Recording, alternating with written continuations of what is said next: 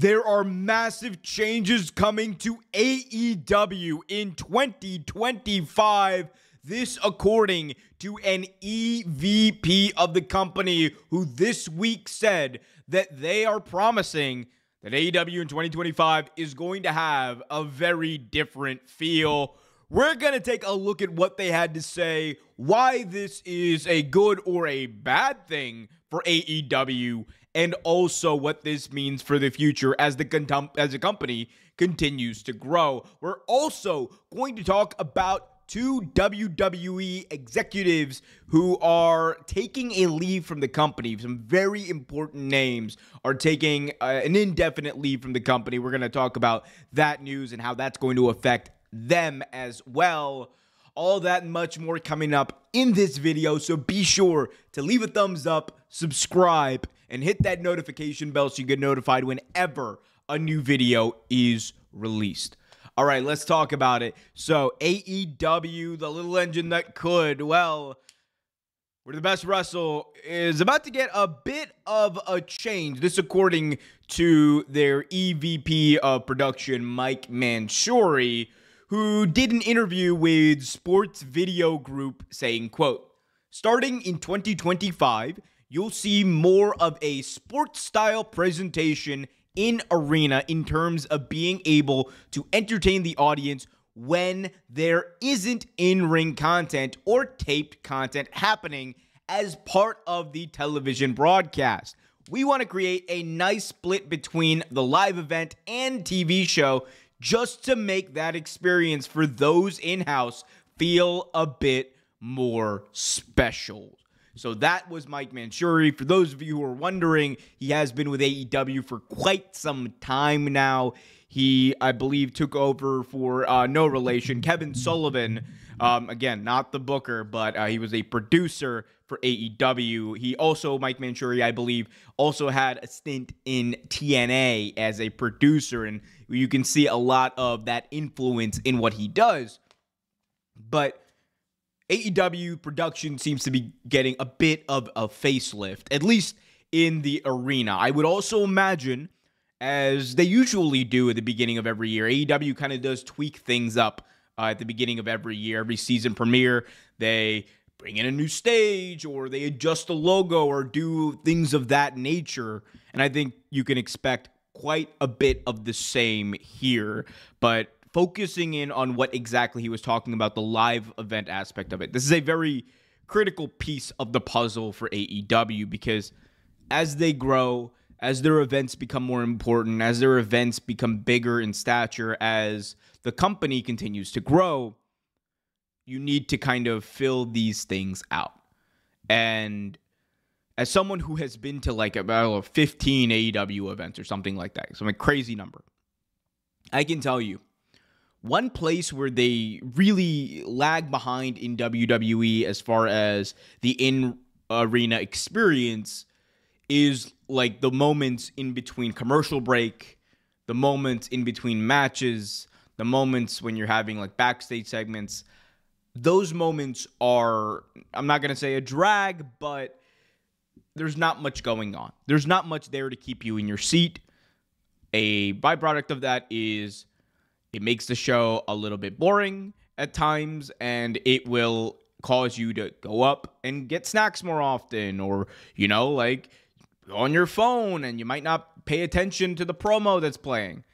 And one of the things that WWE did a couple of years ago is they started to treat that part of it a bit more of a, like you would like a sport, right? If you go to a basketball game, in between the quarters, during commercial breaks or timeouts, there's music playing, there's hype happening, there's like commercials for different things, there's like little contests they're doing, like, you know, like a slam dunk, like you can use like dunk this and you get like $10,000 or something. If you can make a 3-point shot, you get like $1 million, whatever it is, right?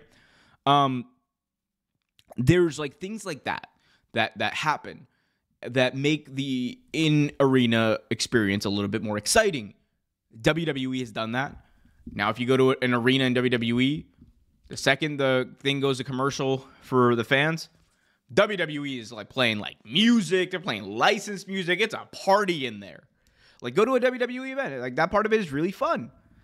And I think that part is something AEW has been missing, and that's something they're going to get. And it's going to heighten the experience for fans. It's also going to make the show, honestly, feel a lot bigger because there's more going on. Because, you know, it's more engaging than, like, because you're not, even for the fans who are in the arena, one thing you need to understand is you're not just, like, competing against the merch stand or the concessions. You're competing against people with their phones. That's what you're competing against. You're competing against people who have literally the entire internet at the fingertips. And it's a lot to compete with. So you have to heighten up the in-arena experience. And I think that's part of the deal here with AEW. Another part that I think we could see is the stage and the, you know, production design. I think a lot of this is obviously a part of their upscaling. AEW in 2025 and beyond, I think, is going to upscale a lot as far as the different offerings they have. Obviously, there's talk of them potentially going to Fox and having another show there. And they're doing a few shows internationally. You have Wrestle Dynasty in Japan in January. You have Grand Slam in Brisbane, Australia in February. You have a stadium show at AEW All In Texas. You have AEW Forbidden Door London in August. They have quite a few big arenas to fill, big stadiums to fill. And that is part of their global expansion. They don't want to just be the biggest wrestling company or the second biggest wrestling company in North America. They want to be arguably one of the biggest wrestling companies in the entire world. One thing that will help them, and I think this is something interesting to just pay attention to over the next couple of years. In a lot of international markets, streaming has not necessarily caught up to where those specific markets are. And I'm talking about, like, you know, international markets. For example, I'll use Pakistan as an example. Streaming in Pakistan is not that big, right? In 2025, January, the WWE is going all to Netflix internationally, including Pakistan, for example, which not only opens up the possibility for, you know, AEW to take a lot of international, like, TV spots, TV deals that WWE had on channels where people are used to watching wrestling, on channels where people are used to tuning into, on channels that have great followings that, you know, in many countries outweighs that of streaming. People are used to watching on their TVs.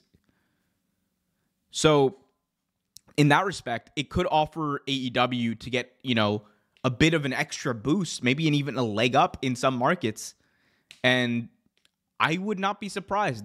You're going to say I'm crazy. I don't think it's going to be the UK overnight, at least. I think it's going to be the UK. I don't think it's going to be. But in some markets, you will see AEW, I think, become the number one company.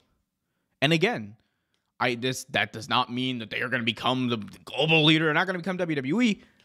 But that is going to help them when they do eventual tours in these places. That's going to help them in their popularity. It's going to help them generate a lot more revenue. AEW is going to be way more valuable in international markets now that WWE is all being taken away at the same time. They're going to be able to get some really good deals in these international markets, and it's something to keep an eye on. And speaking of really good deals, I'm going to tell you guys about a great deal, because you guys can save $20. How'd you like that segue? $20 using the promo code REALTAKE today. Let me tell you how it works. You guys are going to a concert. You guys are going to a wrestling show. You guys are going to a football game, baseball game, basketball game, whatever you're going to, I got you covered. All you got to do, download the SeatGeek app. Use the promo code REALTAKE when you sign up, and bing, bong, boom, you get $20 off. That is $20 in your wallet that you get to spend however you want. You could use it at the merch stand. You could use it at the concessions. You could use it on parking. You could use it to buy yourself, you know, a big burrito at Chipotle, whatever you want. I ain't gonna tell. You could use it to buy something else. I don't know. I don't know. I'm all about it. Whatever. But, guys, in all seriousness, $20 off using the promo code REALTAKE. This allows you to save $20 off for your first purchase when you sign up on SeatGeek. SeatGeek is an amazing app. I use it myself. It rates tickets from a 1 to 10 scale. It allows you to see exactly the type of deal that you are getting. Fantastic. One of the industry leaders in that regard. You guys can save yourself $20 off your next in-person wrestling experience by using the promo code REALTAKE, by hitting the link in the description. It's all you got to do. It's right there. You hit that link, download the app, use that promo code REALTAKE. Bada bing, bada boom. $20 saved right there. So, guys, go check that out. And, yeah, enjoy everything that it has to offer there. As we move on and talk about our next story, let's talk about WWE. A little bit of shifting going on the executive front here for WWE, as two of WWE's executives are temporarily on leave. This according to Dave Meltzer of F4W Online. Bruce Pritchard and Michael Hayes are currently on temporary leave from WWE, according to multiple sources in the company. Both are expected back, although the time frame was said to be indefinite. Pritchard's absence is officially said to be due to a family emergency, and Hayes' absence is due to personal issues. First and foremost, I want to say on a personal level, hopefully I am sending my best wishes to both them and their families. Whatever is going on, whatever they're going through, hopefully gets resolved and they are all okay. That being said, this is a noteworthy story because these are two of WWE's most important, not only executives, but seasoned backstage professionals. Michael Hayes has been around for almost 30-something years at this point in WWE in some capacity. Same deal with Bruce Pritchard. Of course, he did take about 10 or so years off after he was fired in 2008, but he came around back in 2019, I believe, and he has been a fixture right there, first with Vince McMahon as his right-hand man, and now right there and creative with Paul Levesque, Triple H. So this is a massive hole, not only in the executive department with Bruce Pritchard, but Michael Hayes, who is their most seasoned and tenured producer, who has been tasked with producing some of the biggest segments in WWE, the Bloodline stuff. It has a lot of Michael Hayes on it. A lot of the World Title Cody stuff has been Michael Hayes' baby in that regard. So there's, a lot of there's a lot of stuff to be done there. Obviously, they have, Paul Heyman and others to fill their shoes, but it's going to be something to keep an eye on. And the thing with Bruce Pritchard is, Pritchard has always been someone who's been largely associated with Vince McMahon and the Vince McMahon regime. He has, for a very long time, been called, Vince McMahon's most trusted advisor, all these kinds of things. And, there was always a lingering question of how long he was going to be around, right? There's always a lingering question of how long is Triple H going to keep Bruce Pritchard around, who is, at this point, really the last remnants of the Vince McMahon era, the last real Vince McMahon guy in WWE. How long is he going to keep him around? It's not seemed to be stopping him from keeping Pritchard around, but this could be an opening if that does happen. And this is a very ruthless business. Let's not forget, when Triple H was, when Triple H had his medical emergency, when he had his heart attack, at that point, Vince McMahon, took that opportunity to take all power away from Triple H in NXT. And he turned NXT into his brainchild. And this is a business that does that to you. And this is a business where that does happen. So I'm not saying I hope it happens. I'm not saying it should happen. I'm not saying anything. But I think it's something to keep an eye on whether or not Pritchard does end up coming back or when he does end up coming back. But we will see what happens. Obviously, again, first and foremost, hopefully whatever is going on in both of their lives, everyone is okay. And, wishing the best for whatever everyone there is going through. So Shout out to them. Shout out to you guys. Guys, let me know in the comment section what you guys think about this. What do you also think about AEW, those production changes? What do you guys think? What else do you want to see change in AEW in 2025? Let me know in the comment section. Also, be sure to leave a like, subscribe, and hit that notification bell so you get notified whenever a new video is released. Until next time, guys, be happy, be healthy, and as always, keep it real.